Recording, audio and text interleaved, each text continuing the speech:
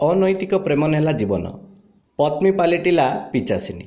ଅନୈତିକ ପ୍ରେମ ସମ୍ପର୍କ ପାଇଁ ବଳି ପଡ଼ିଲା ସ୍ୱାମୀର ଜୀବନ। ଏହିଭଳି ଏକ ସ୍ପର୍ଶକାତର ଘଟଣା ମୟୂରଭଞ୍ଜ ଜିଲ୍ଲାର ରାସଗୋବିନ୍ଦପୁର ଥାନା ଝାଟିଓଡ଼ା ପଞ୍ଚାୟତ କିଆଖୋଳି ଗ୍ରାମରେ ଘଟିଯାଇଛି। ଘଟଣାଟି ଘଟିଛି ଗତକାଲି ରାତିରେ।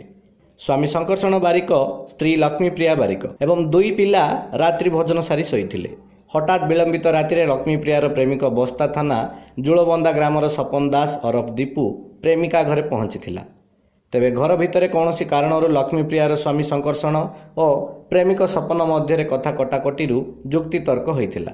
ଏଥିରେ ଉତ୍ତେଜିତ ହୋଇ ସପନ ଶଙ୍କର୍ଷଣର ବେକକୁ ଚିପି ରଖିଥିବା ବେଳେ ପ୍ରେମିକାକୁ ସହଯୋଗ କରିବାକୁ ଯାଇ ସ୍ୱାମୀର ଦୁଇ ଗୋଡ଼କୁ ଜାକି ଧରିଥିଲା ସ୍ତ୍ରୀ ଲକ୍ଷ୍ମୀପ୍ରିୟା। ତେବେ ଏମାନଙ୍କ ହୋସ୍ ଆସିଲା ବେଳକୁ ଶଙ୍କର୍ଷଣର ମୃତ୍ୟୁ ହୋଇଯାଇଥିଲା। ଏଭଳି ଅପ୍ରତ୍ୟାଶିତ ଘଟଣାରେ ବିଚଳିତ ହୋଇ ଭିନ୍ନ ରୂପ ଦେବା ସହିତ ଘଟଣା ଛପାଇ ଦେବା ଉଦ୍ଦେଶ୍ୟରେ ଶଙ୍କର୍ଷଣର ମୃତଦେହକୁ ନେଇ ବାଲେଶ୍ୱର ଜିଲ୍ଲା ରାଇବଣିଆ ଥାନା କଳମା ପଞ୍ଚାୟତ ଆମ୍ବତୋଟା ଜଙ୍ଗଲରେ ଗାତ ଖୋଳି ପୋତି ଦେଇଥିଲେ।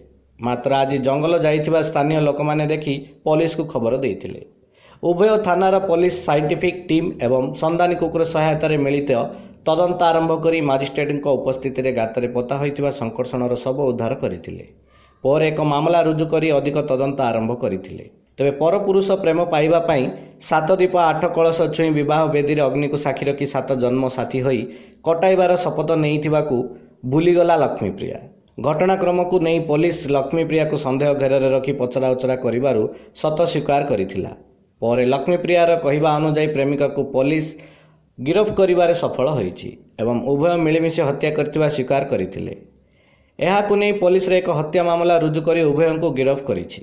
ତେବେ ମା' ଅର୍ଥନୈତିକ ପ୍ରେମ ନିଶା ଅନାଥ କରିଛି 2 ନାବାଳକ ସନ୍ତାନଙ୍କୁ, ଯାହା ସ୍ଥାନୀୟ ଅଞ୍ଚଳରେ ଦୁଃଖର ଛାୟା ଖେଳାଇ ଦେଇଛି। ମୟୂରଭଞ୍ଜରୁ ଘାସିରାମ ବେହେରାଙ୍କ ରିପୋର୍ଟ, ଉତ୍କଳ ଖବର।